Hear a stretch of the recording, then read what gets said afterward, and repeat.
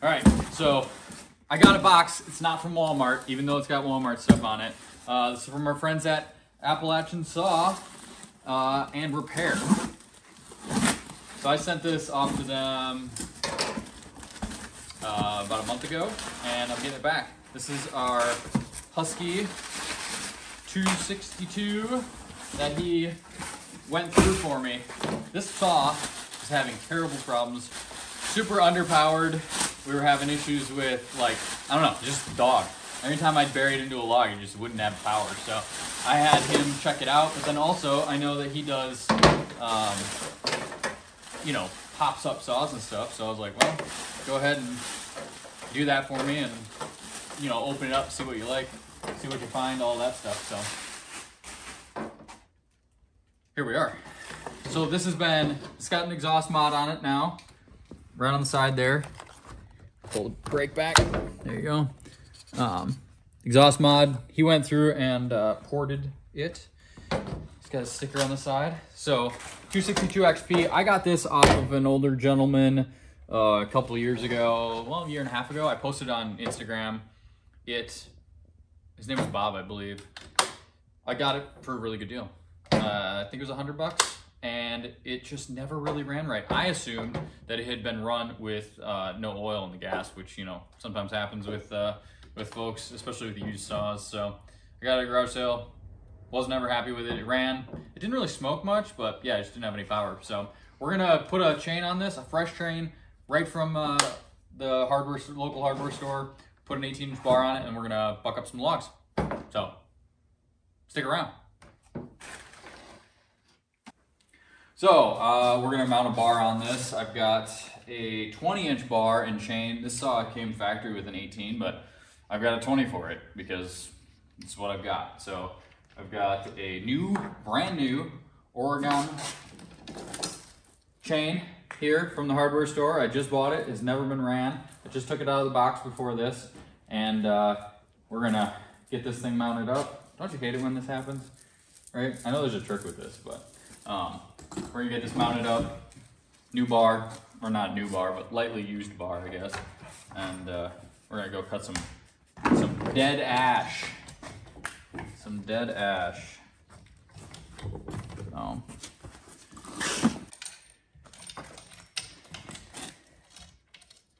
Nothing like a sharp, fresh chain.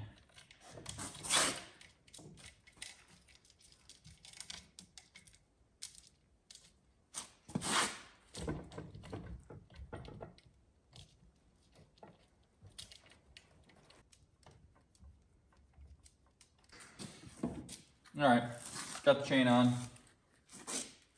We're gonna throw this cover on.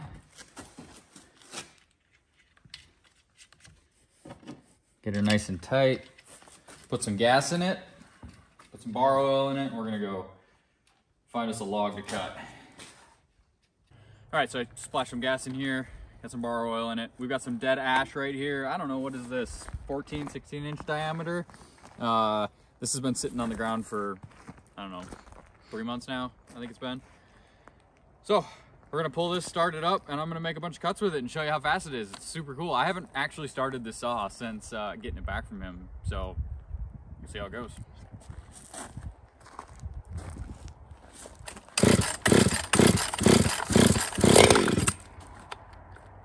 Get back, get back.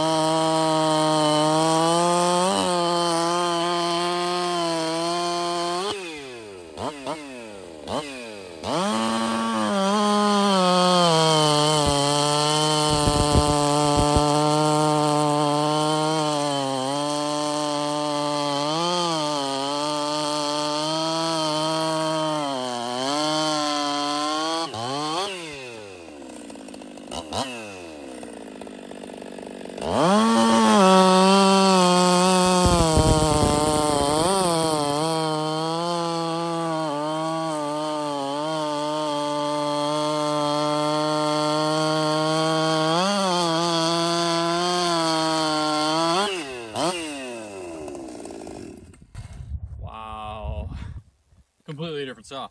Look at these shavings. I know we got a fresh chain on there, but yeah, smooth cut. I'm happy with it. It's I'm not a big chainsaw guy, guys. I just cut firewood, mainly 100%. Like, I worked tree service job before, but you know, they provide the saws.